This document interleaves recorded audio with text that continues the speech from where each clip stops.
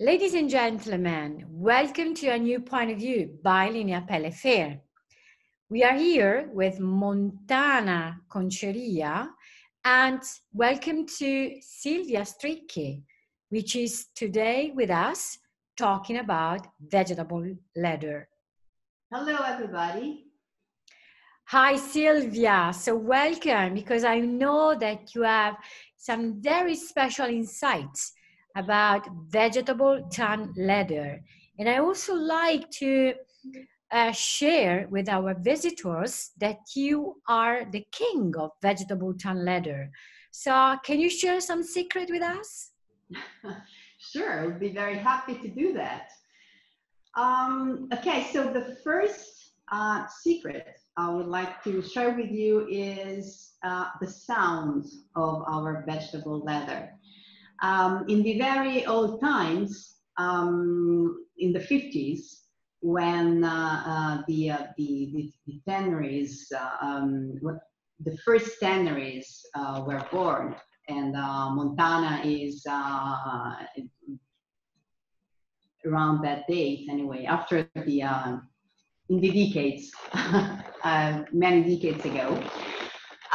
So people came to the tannery, and the question about the vegetable leather was, does the leather sing?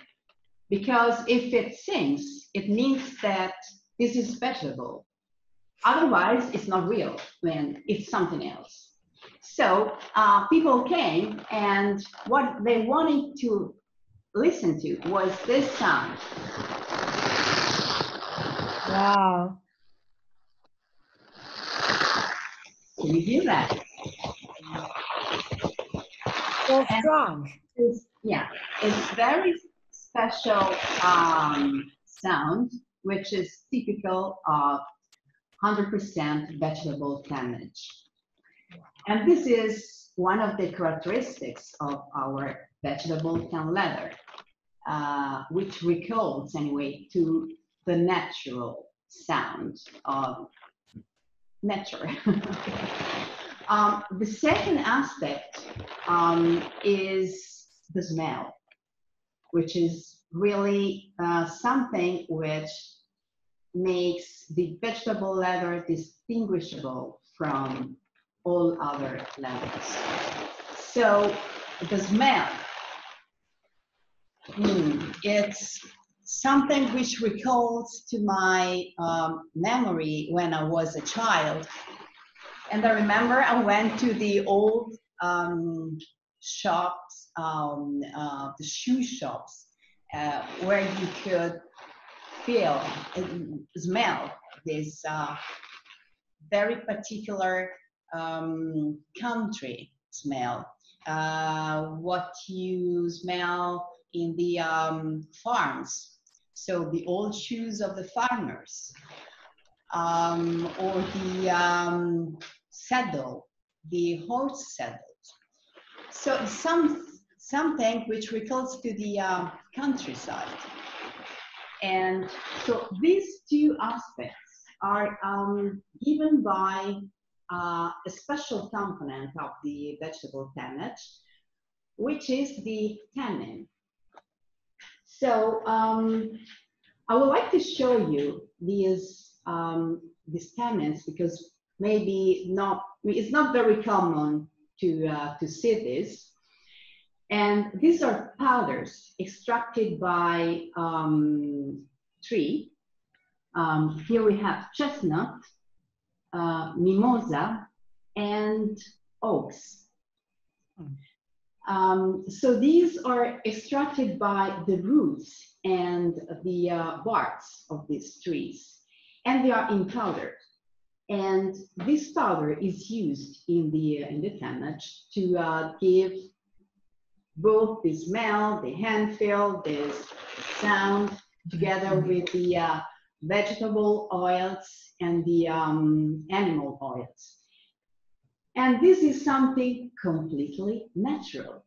It's not chemical at all, so it's not dangerous. So this is, I mean, for us, it's it was very simple to make this choice because vegetable leather is really this real sustainable leather.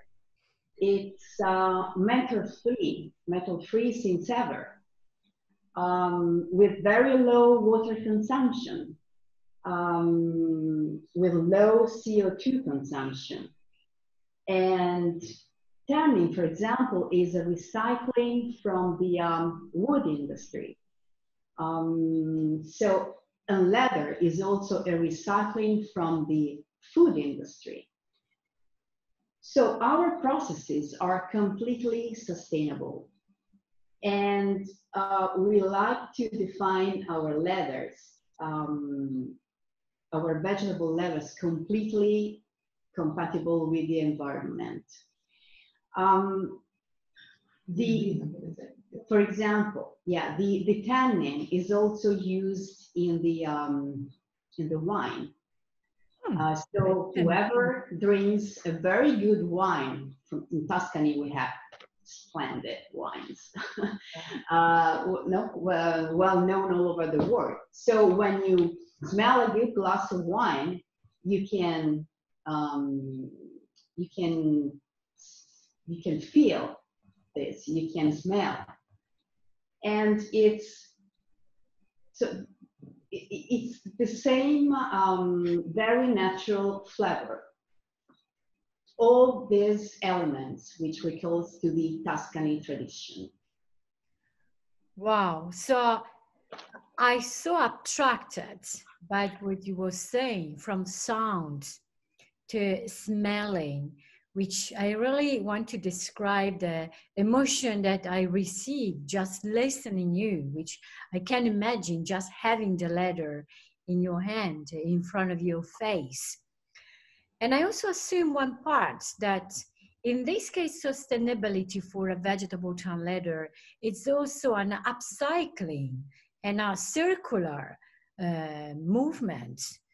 And what about the trees where you are taking the tanning powder? What about the recycling, all the process? Of course, it's all a recycling process.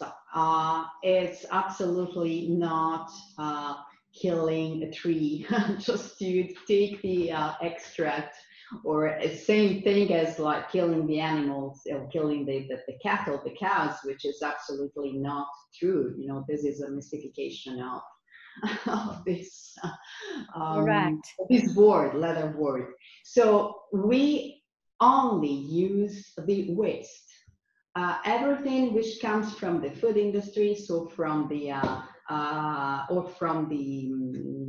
tree industry. So we use the waste from the timber industry. So that's why it's completely it's a recycle. It's a circular recycling. Great, great. Really interesting to know. From the meat industry is a recycled part. From the timber industry is another recycled part. So all the elements together merge. Let me say that thanks so much, Sylvia, because now we know more, and I wish that every visitor can meet you in person and Lena Perle Fair and a new point of view. Thank you very much. Thank you, Rita.